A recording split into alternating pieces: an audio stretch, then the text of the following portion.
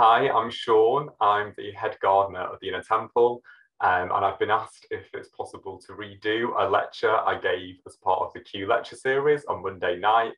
So I'm going to share my screen now, and hopefully everyone can see this.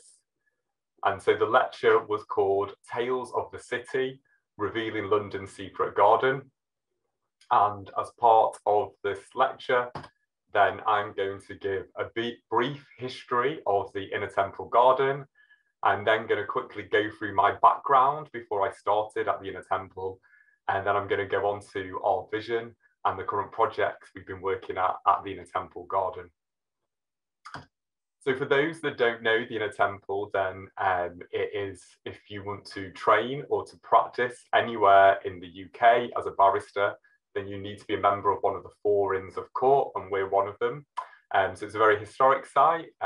It goes back to, and there's been lawyers here since 1312, and then before that it was the Knights Templar. The site, I would say the best way for me to describe it in my mind is it reminds me of an Oxford or Cambridge college. So there's a library on site, there's the church, there's the hall, there's the garden, and there's also residents that live on site here. In terms of the garden's history, there's evidence that it's been a garden the whole time, but it's from 1546 that we have evidence of a head gardener on the site in our archives. This picture here is much more recent history. This is 1905, and it depicts the main garden gates and the high borders, the Treasury building as it was back then in the background, and you can see the sundial just from the corner of the picture as well. In terms of the history of the garden, then I'm going to fast forward to the 17th century, and this is a map of London, and you can see the temple is here where the cursor is in the middle of the screen, and if we zoom in you can see the temple is here. This is a map that was before the Great Fire of London in 1666. So you can see St. Paul's Church is in its form before Wren redid it. And at the top of the map, there was images of landmarks of London. And in the top left-hand corner was the temple. And if we zoom in, then in the 17th century, you would have come straight off the River Thames into the inn and into the garden. Which was very formal. It was avenues of trees, mainly fruit trees, and formal pathways laid out like this. The most interesting thing I find on the history of the Inner Temple Garden is that it also tells the history of the river. So the last image I showed you, the river went up to this line, this blue line, which was pre-1772.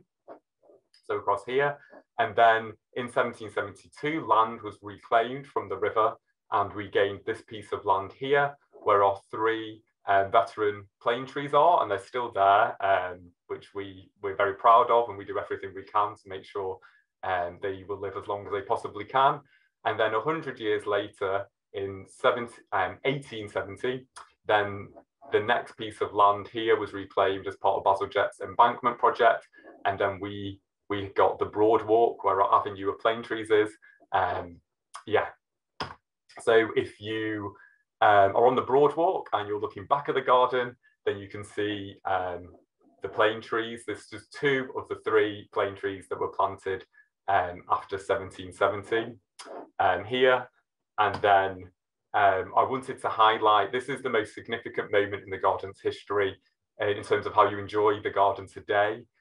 So Sir Joseph Bazalgette created the embankment, as I mentioned, and so this picture painting here depicts there's a lady at Somerset House, and so previously the river would have gone up to Somerset House as well, like it used to go straight up to the garden, and you can see St. Paul's here as it is when Wren did it, and as it is today, and then this green area here is where the temple is.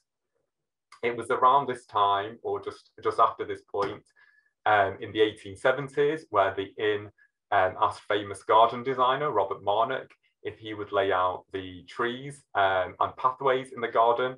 And then this map on the right-hand side is it's a modern map, but it shows our pathways now are as they were laid out by Robert Marnock. So there's a pathway that goes along the outside edge of the garden around in a loop, and then there's trees laid out on the lawn.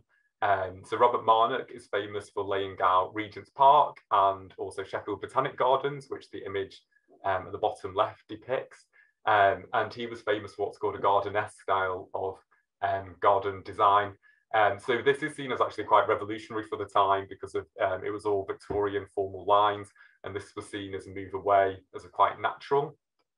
And then it was around this period, 10 years later, in the 1880s, where the garden committee at the inn sought the advice of William Robinson, who was one of the most influential gardeners of all time. He's famous for his garden at Greystime Manor, which is pictured here, and also for writing the book, The Wild Garden.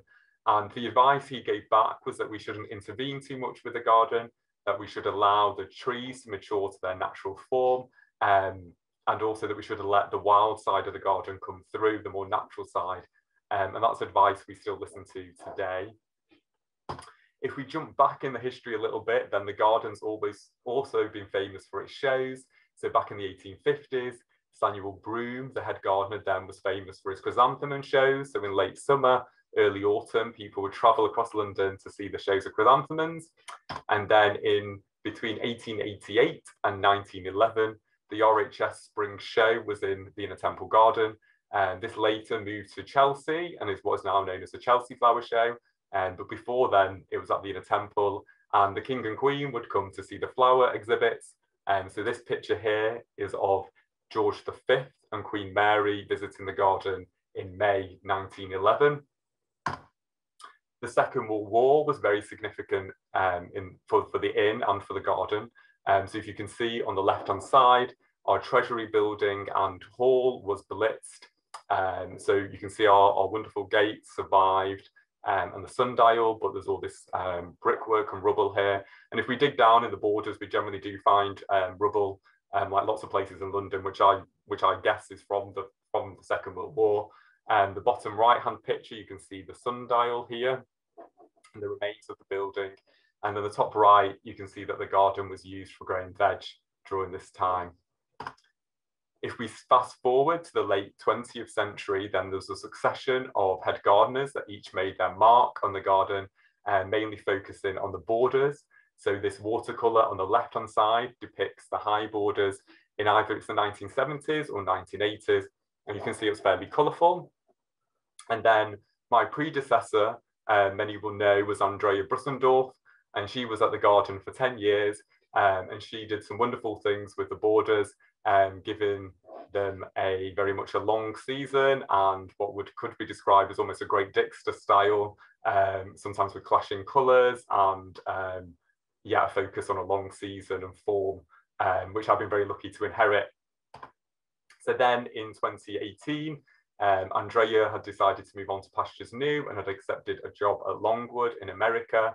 And I found myself in this room here, which wasn't intimidating at all. So there was an interview panel on this side and I was sat here, and I had to give a presentation on how I would take the garden and the borders forward. So now what I thought would be interesting would be to just give a bit of an overview of what I did before the Inner Temple. And for a lot of people watching the Q lecture, they might be starting out in their horticultural careers or training. And so hopefully this helps anyway. But I studied international relations and politics at the University of Sheffield, and then decided thought after graduating, maybe I'd rather be a gardener. So started to pursue that instead. So I was working at the time in an office and was doing my RHS level 2. I had an allotment and was doing volunteering. I applied for the RHS diploma at Wisley and also the careership for the National Trust and didn't get on either of them. And then had been looking for placements and Kirstenbosch Botanical Gardens in Cape Town took on placements. So you went and lived in the gardens and worked there. So I went and did a placement there for just under 5 months. And then I came back and was looking for a job, and there was a seasonal gardener job being advertised at Testacube in Somerset, the Edwin Lutyens and Gertrude Jekyll masterpiece. so it's a really magical place if anyone gets to go. And then this is Claire, the head gardener there, who was massively influential at the start of my horticultural career, and I really loved working in that historic garden. So I was there from February through till the end of August, and then I had applied for Wisley again and was accepted this time. So started on the RHS diploma in horticulture, where you spend 2 years working and living and studying in the garden. And my time there, this gentleman on the left-hand side, Jim Gardner, he was the curator at the time. And this is my year group graduating. And then I graduated and left for a short period and then returned as a horticulturalist, and then became a team leader, managing a team of gardeners for the herbaceous ornamental team. So we looked after the glasshouse landscape, which is this image in the bottom left, which is designed by Tom Stewart Smith. The glasshouse borders that run up the hill from here, which was originally designed by Pete Udolph. 7 acres, we managed 7 acres, which is where the lakes are and the winter walk, and also what was called the Wild Garden at the time, or now Oakwood, which is a woodland garden at the heart of Wisley. And I was very fortunate that the current curator of Wisley, Matthew Pottage, he was the garden manager at the time and was my manager. And I have a lot to owe to both Jim and to Matt in terms of learning so much and inspiring me to carry on in my career. So thank you. What I thought I'd quickly mention was that I was very fortunate to apply for bursaries and be accepted. And this is one of the most special things about working in horticulture, that you can go to so many amazing places and meet amazing people and learn so much. So I'd highly recommend, when lockdown is over, for people to apply. So I went to Tresco Abbey Gardens on an exchange, went out to Kyoto to the Spring Blossom and Ancient Gardens, joined the Alpine Garden Society on a study tour of the Peloponnese in spring, and also went to New York and worked on the High Line, went to Chanticleer, the Botanics, and it was all, yeah, amazing. I left Wisley and took up a new pilot position for the National Trust, which was called Gardener in Residence in my home city of Manchester. And the remit was to promote gardening and green space for the city, working not in a garden, but in collaboration with others.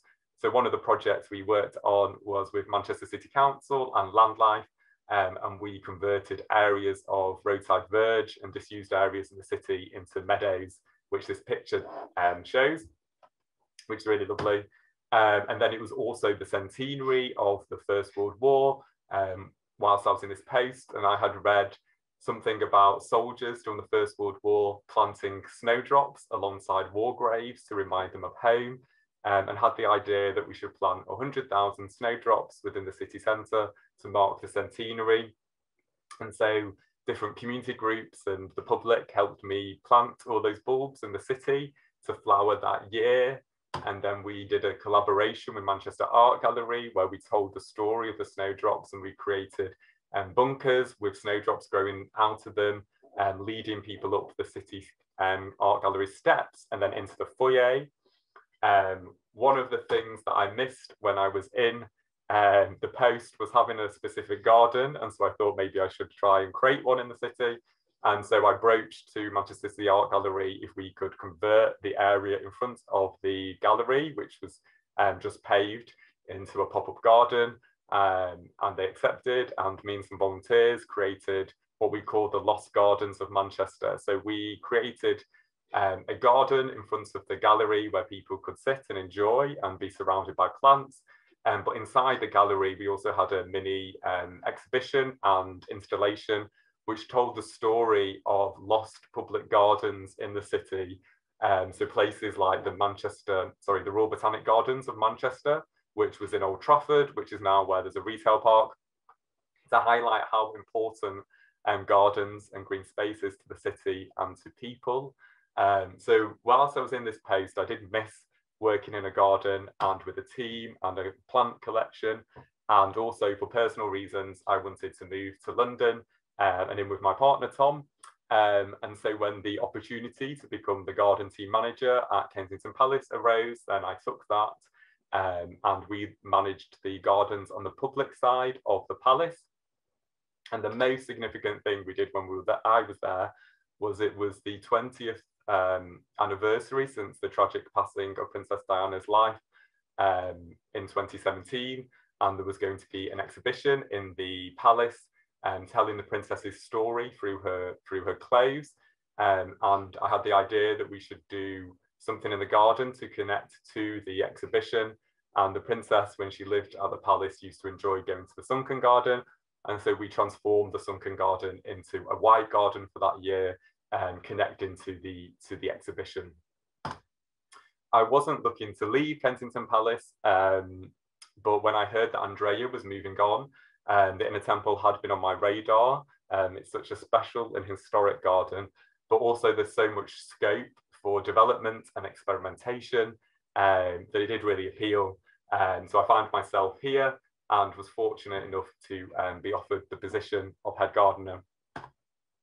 So today's talk, I'm focusing on the Inner Temple garden. We do manage some courtyards and some other areas of planting on the estate, but it's this area, it's roughly 3 acres.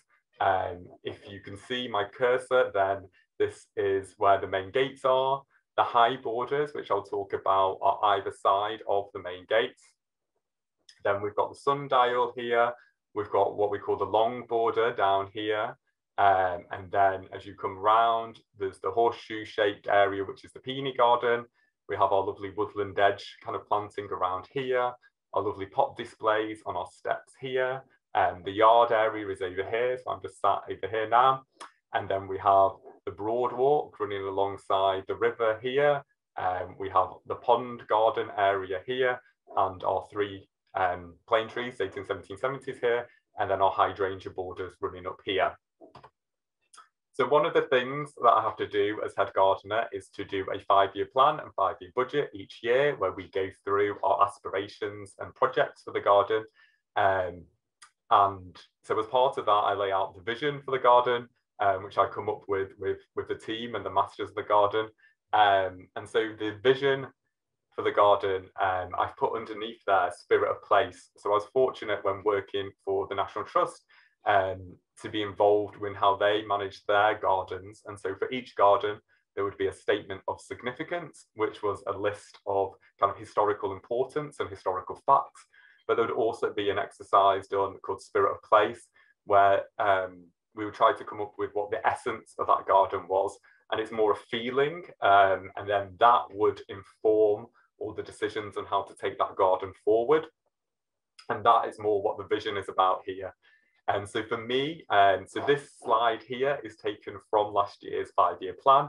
It's lots of pictures of other gardens, which would inspire us or kind of inform how we take it forward. And you can see there's Mount Stuart in the middle.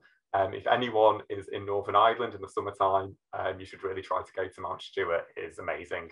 But for me, the vision or the spirit of place for the Inner Temple garden is one of a secret garden. So I used to walk along the embankment. This was years ago before I knew anything about what the Inner Temple was.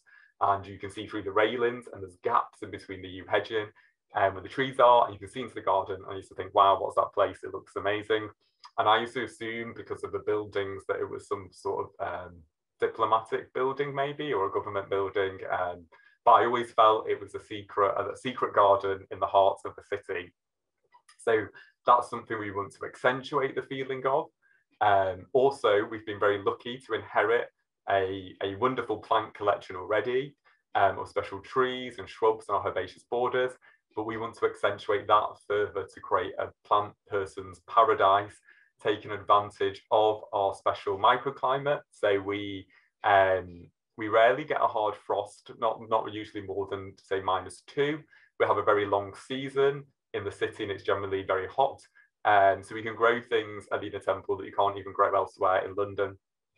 And then lastly, this connects to the secret garden idea, but for it to have a dreamlike quality. So the garden already has a dreamlike quality. It's very special. Our borrowed views and landscape is of the River Thames, of Big Ben, and the South Bank, the London Eye on one side. And then on the other side, you're overlooking this historic oasis in the heart of the city. And we want to accentuate that feeling of dream as well as someone walks around the garden. So I've touched on this, but I should have said at the start, one of the things I think about the inn is it reminds me of Harry Potter a little bit. And so if you do well as a member of the inn, then you'll be elected to become a bencher of the inn, and they kind of guide the inn and decision-making policies for the inn. And people will take on specific responsibilities, and we call them masters, and masters of. So there's a master of the library, a master of the clocks, and there's also a master of the garden and 2 assistant masters of the garden. So this lady on the left-hand side is Master Patricia Robertson, and so she's master of the garden. She's also a QC and runs her own iris nursery in Umbria, and is a wonderful plants person, and we bounce ideas off each other, and she helps guide me through the life of the inn, and also to promote the garden and how special it is. On the right-hand side is our assistant master of the garden, Judge Master Christina Lambert. And then I don't have a photo of our most recent assistant master of the garden, is Master Rosamond Hallwood-Smart, who has a wonderful garden of her own, and will bring a lot to the role. And then I'm very fortunate that I mentioned Jim earlier, but Jim Gardiner is now retired, but is kindly acting as almost an advisor to the garden. So when it's not locked down, he will call in a few times a year, and we'll walk around and talk about the ideas we have for the garden, the projects, and then he just shares his wealth of experience and knowledge.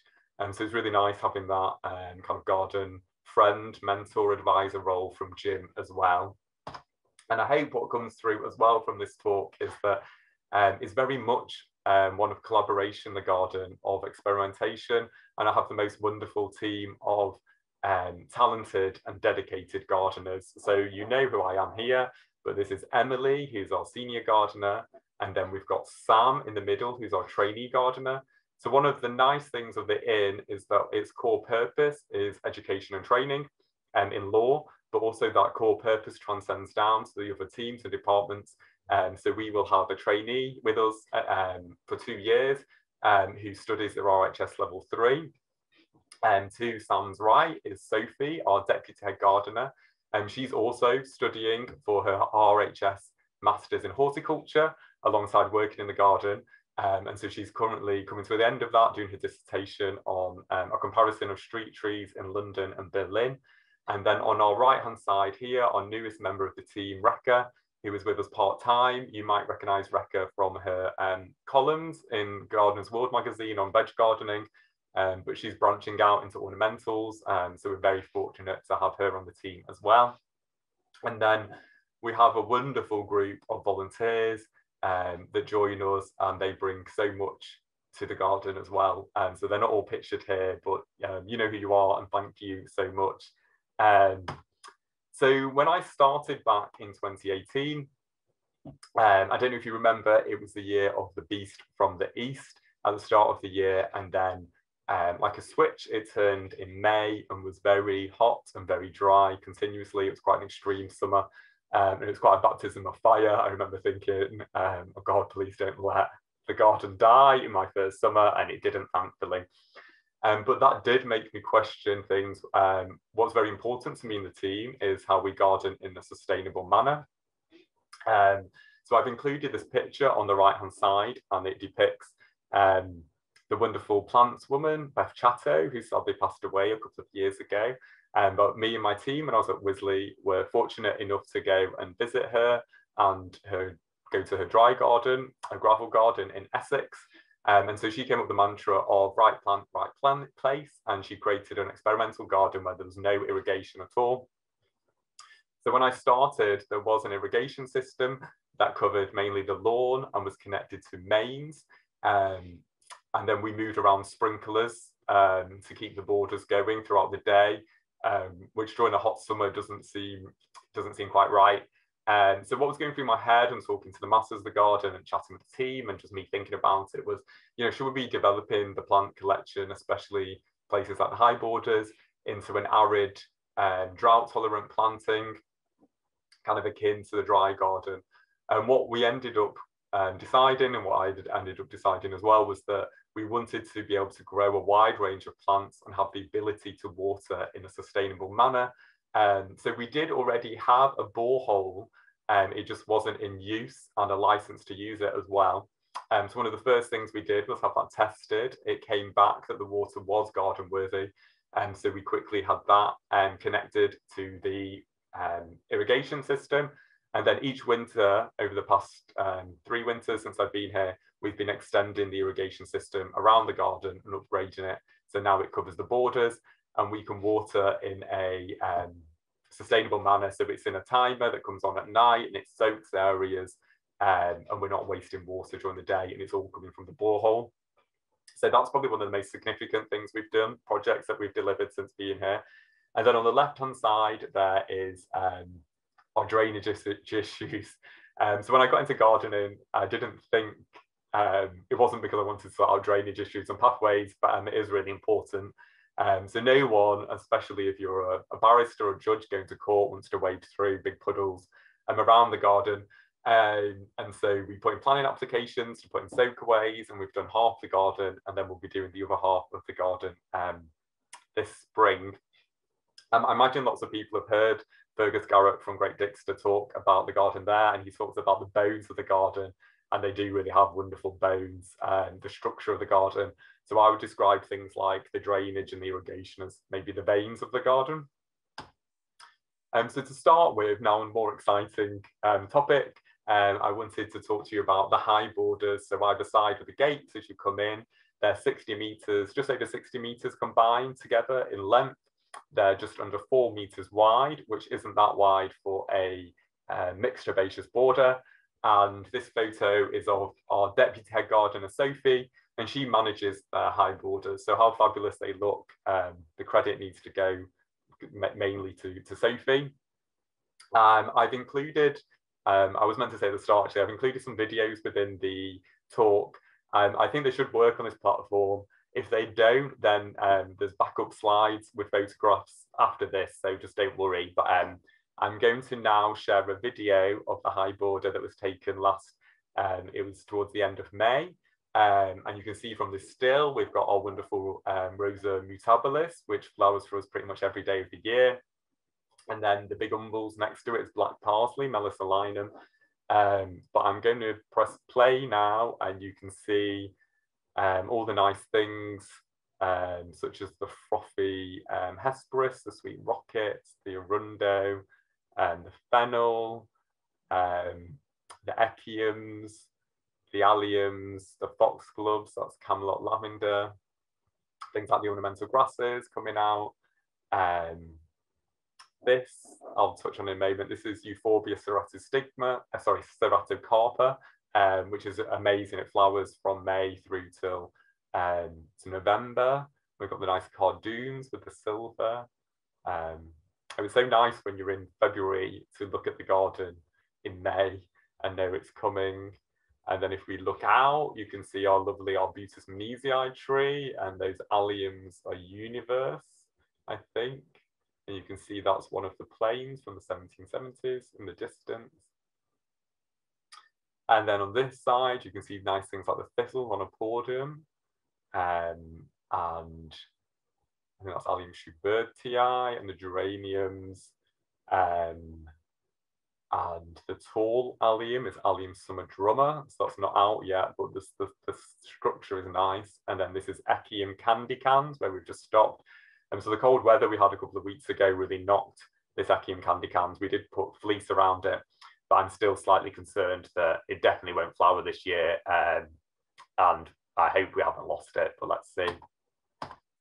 So here's some stills from the high borders. You can see the wonderful Rosa and Banksia lutea on the railings in the top left-hand corner.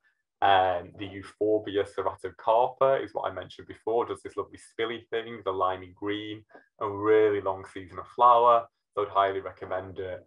And the hesperus is the purple matronalis, sweet rocket, and the white form of it as well. Foxgloves digitalis are a kind of a key moment for us across the garden, not just in the high borders. So across the whole garden, last autumn, we planted out just under 1,000 digitalis in different varieties. So we always use these favourites, and then we usually try out a couple of different ones as well. And so we've got Camelot lavender, Camelot cream, which comes up early, and then things like Sutton's apricot, which comes up slightly later. I include this picture now because I try to dine out on when I met the princes as often as I can. And I'm being quite subtle today because of, you can't see my face, I'm behind this umbrella here. But I'm mainly including it to give you a sense of the type of gardening that I enjoy. So the white garden, the sunken garden, has this wonderful structure. So there's these windows on the outside, which frames views as you look into the garden. And then it's a very formal layout with the long beds. And then, but what I enjoy is for the planting then to be dreamlike and exuberant. And you've got the wonderful things like the panicum grasses and the gaura and cosmos cupcakes mixed in with it, and things like the agrostis. And then this short video, if you were looking through this window here, then you would have seen this. And so you can see there wasn't just white within the garden, there was accents of soft pink and silvers, and that's Malva moschata. And I really enjoy things that have movement in the wind and create atmosphere. So back to the high borders now, and you can see this photo is taken in, I think it's mid to late July. And what we want to achieve with high borders is a real sense of wow and drama as you come into the garden. And that's achieved a lot through the height of the borders. So we've got things like the Rudbeckia Hubston, the Miscanthus giganteus, this is the tree dahlia, the arundo, so things that get up to 8-10 feet high. And so it creates a real drama as you come into the borders.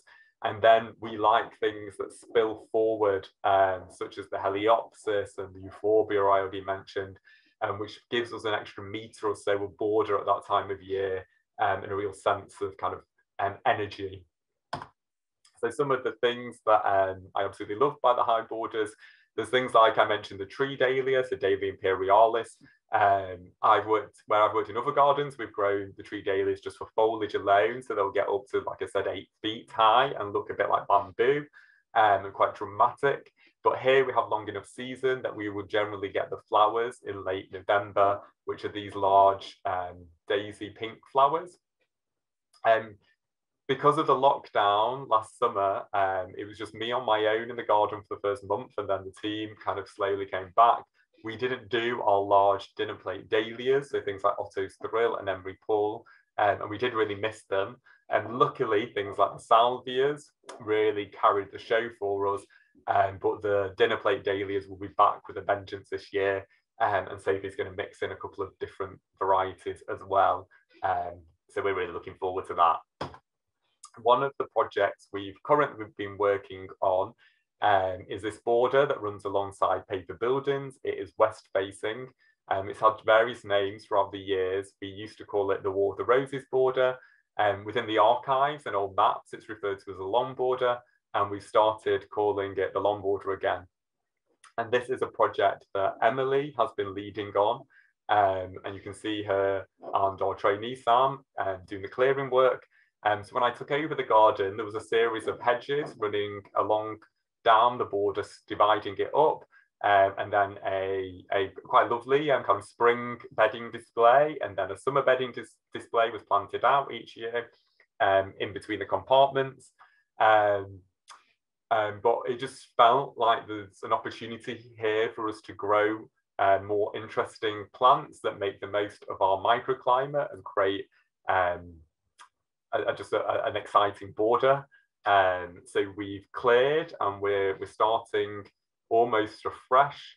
And to start the display, we've planted it's around 3,000 allium bulbs to come up this May. So lots of our favourites that we've grown elsewhere in the garden, but they'll all be in one place and in mass. It should look amazing. And we've got them mixed in with herbaceous perennials. And we want the long border to sit nicely and cohesively with the high border, but have its own distinct character. So where we have things like the dahlias in the long border, we won't be using any dinner plate dahlias. We'll just be using things such as these kind of cute star-shaped like honker, pom-poms like ivorona, and we do have tree dahlias down there as well, but a more fine variety excelsa. Emily's also selected some really nice herbaceous material, such as Canna crossimanii, which some of you might know from the Garden Museum, where it looks wonderful, and things like Glycyrrhiza unionensis in the middle, which is mainly for its seed heads. And we absolutely love seed heads in the garden later in the season, but I don't talk about them too much in this talk because I don't have time. And likewise, ornamental grasses are one of my all-time favourite things. They really are the backbone of the garden and create the atmosphere. So we have them across the whole garden and they'll be included in this border, but I'm not going to focus on them here. And then also certain things like the species roses, rhododendron, she's included. So it's really exciting. One of the things that we wanted was how the garden all sits together and also to become more, as well as being a haven for people, a haven for wildlife. And one of the things we've done is as you come through the gates and you've got the high borders, now we've extended our areas of meadow. So the meadow comes up the slope and meets you. And we used to have formal rose beds sat within the lawn. And now we just have large shrub roses sat within meadow areas, which is also taking the advice of William Robinson. And then this video here, it's not anything unusual, but there's nothing more beautiful than cow parsley in the wind in Maytime. So it means that we've got this ambience in the garden. And importantly, it has also meant that we've been able to extend the season. So I had in my mind when I was at Wisley, Jim Gardner would always say a garden for 365 days of the year. Every day that you go to Wisley, there'll be something spectacular to see, and there is. And so we've been wanting to extend the season. From Maytime, the garden is absolutely fabulous. And before then, there's lots of lovely things, but we can build on it. So having these meadow areas has allowed us to start creating these big carpets of early flowering spring bulb flowers. So we've been planting thousands of just common snowdrop, and things like the species tulips, Tulipa sylvestris turkestanica. We've tried things like the mini irises. Pauline didn't particularly like the snow, but Iris Catherine Hodgkin is loving the meadow at the moment in the sun. And then some more kind of delicate narcissi. So this is going to take a number of years to build up the rich tapestry that we are after, but it's starting to show how it could feel. So I've already touched on one of the things that I particularly like about gardening is this idea of structure, but softness of planting, a focus on plants, but also on people and how they enjoy the garden and the feeling of welcome. So this also kind of relates back to when I was at Hestercombe. So Edwin Lutyens laid out the amazing formality and stonework of the garden. And then if you're talking to Claire, she would say how Gertrude Jekyll came along and she smothered that structure with a layer of flowers and foliage. And then there's also lovely things such as the framed views out to the Somerset countryside. So here, I mean, it's quite a small thing we've done, but we've got our wonderful gates, but we've added the vine here, which is Vitis cognetii, and it has really beautiful autumn colour as well.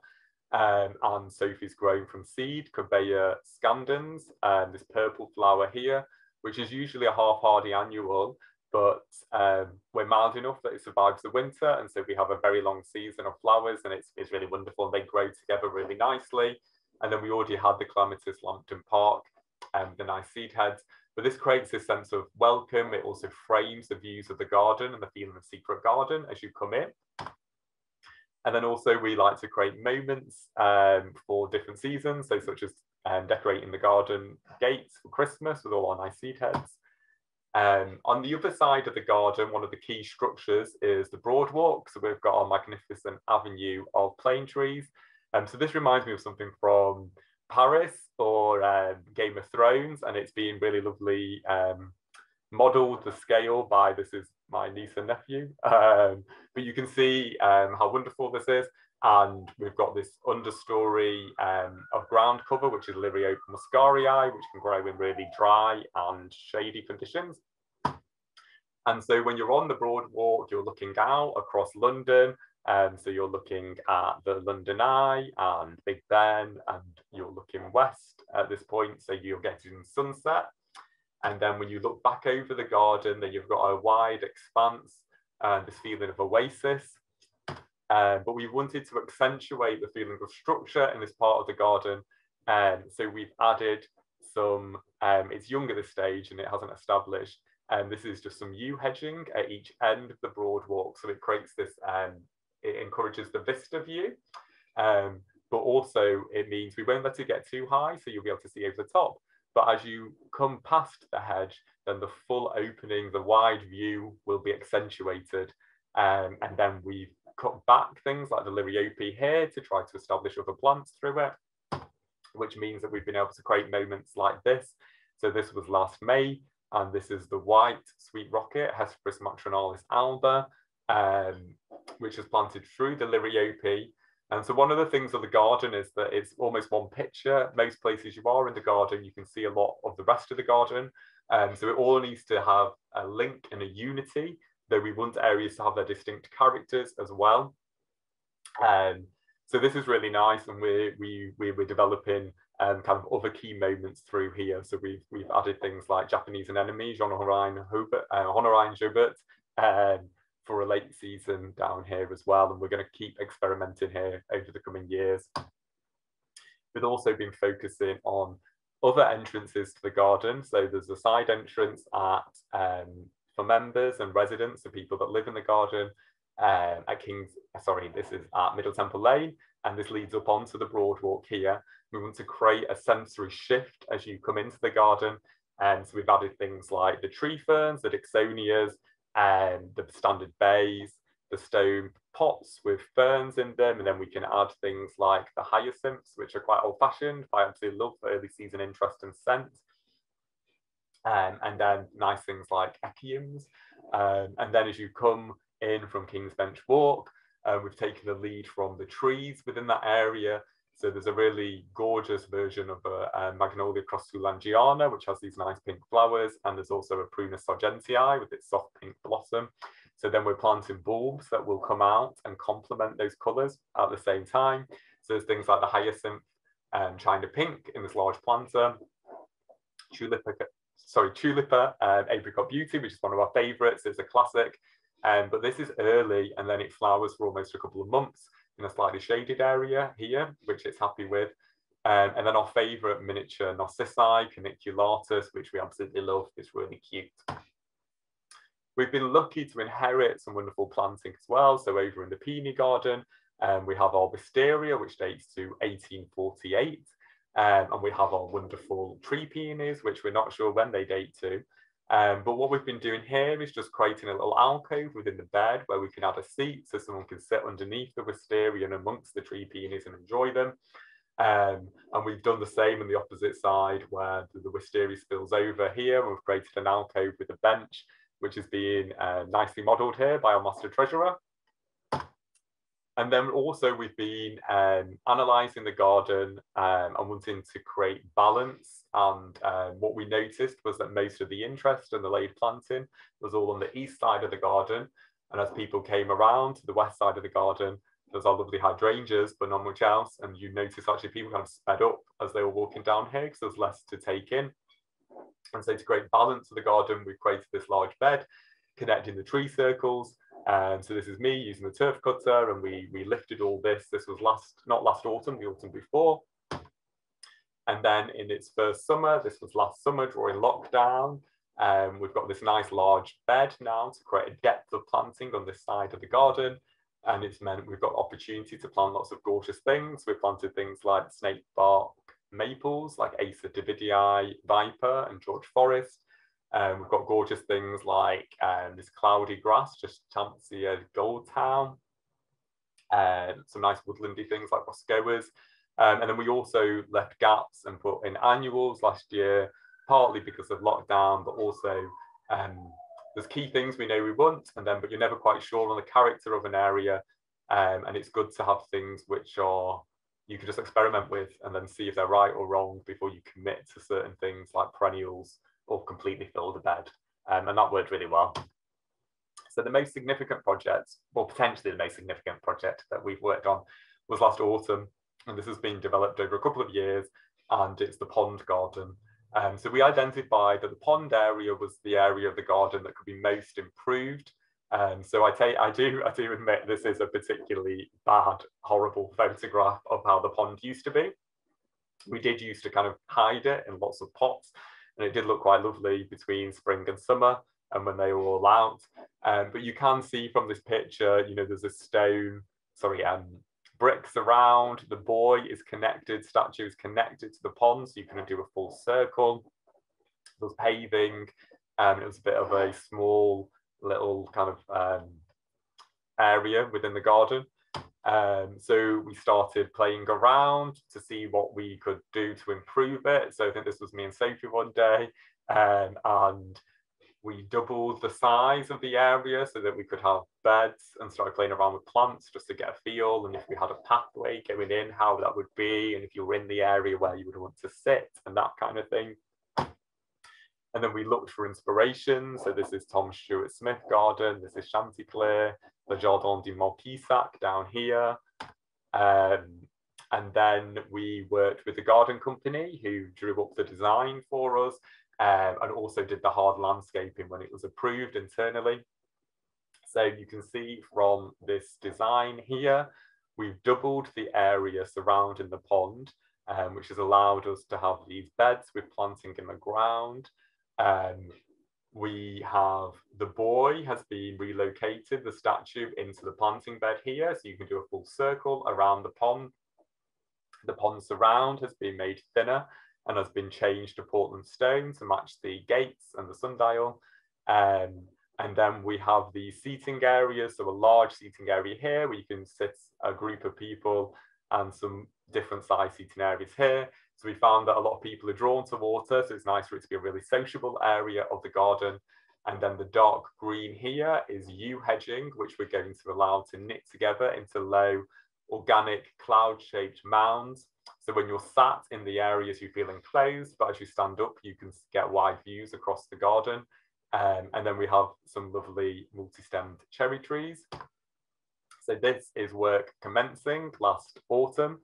So you can see it here, and then you can see it being dismantled and the area being landscaped and the topsoil coming in. And then this picture here on the bottom left, and you can see the new scale of the garden in relation to the wider garden, which is more in proportion. And then you can see the Portland stone surround being installed on the bottom right. Then more excitingly, me and the team, we did the planting. So this is the Prunus crossiodensis and Prunus incisa the bride coming, and Sam driving them down to the area, and then our lovely volunteers helping us plant those trees. And then us planting the yew hedging. So this is Rekka doing her shuffle to make sure they're firmed in, and then the herbaceous understory planting as well. And you can see, so there's things like Prunus incisa the bride. There's a really gorgeous specimen at Wisley, which we took the inspiration from on 7 acres. And we've dotted a couple of these trees elsewhere in the garden to pick up on the whole picture. So it's not just one thing happening at the pond area. We've got things in the pond like the lotus flower. So this was Jim Garner's idea, and so we're trying this in spring. We should have a long and hot enough summer that we should get lotus flowers if we grow them in the pond, which would be very special. We've got some really lovely ferns and more unusual herbaceous planting like the May manthamons. So we're really excited about seeing it all come up this first year. And this is the garden finished as it is now. So we need to let the yew knit together and then create the nice cloud-shaped mounds that won't be too high. We've got the nice thinner surround in Portland stone, which now sits within the wider landscape, much nicer. The boy is now within the bed. We've got our nice multi-stem cherry trees and our seating alcove set within, and then a slightly more close-up view. So if you're sat in this nice sociable seating area here, you're looking west, so you're getting sunset and those views over to Big Ben across the water. And until the water lilies and water lotus grow, we've got lovely reflections within the water. And then this is looking outwards towards the river from there. And if you're sat there, you get this nice sound of water onto the pond. And as I say, our wonderful borrowed landscaping views across London.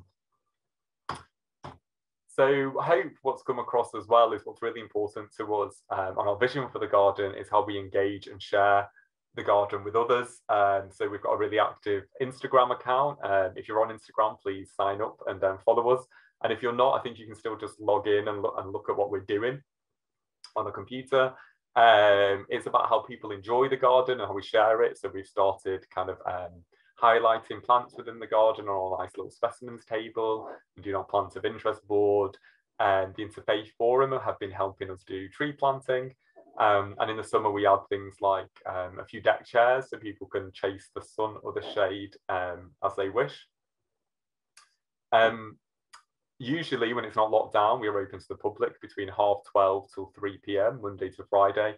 And we also have open days during the summer. And so check out our Instagram and our website for those if you're not a member or a resident. And so I hope what's also come across is that it's not just me. We're all the custodians, so the Masters of the Garden, myself, the team, the volunteers, Jim, of this very special and historic garden. And what we're trying to do is to develop it in a sensitive manner that we can pass it on to future generations to enjoy as we are now. And last but not least, just to finish, if I haven't convinced you to come and see the garden because of the horticulture, you should come and meet our beautiful garden cat. This is Patsy. So when she's not looking after the Echium seedlings in the glass house, you may find her on the garden steps, and she would love to say hello also.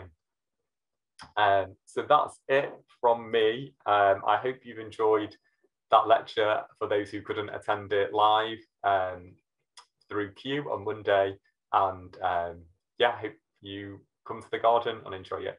Okay, so thanks a lot. Bye.